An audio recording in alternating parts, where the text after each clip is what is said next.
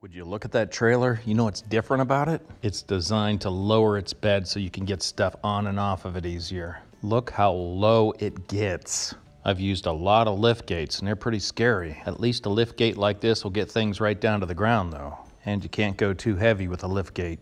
I would have loved to have seen this one lower itself to the ground. It looks like one of those Transformers. I think Optimus Prime is blue, right? I think blue and red. I think this trailer needs red. It'd be so nice pulling a tractor on something like this. There's a lot of creative people out there. Hats off to the designers on this one.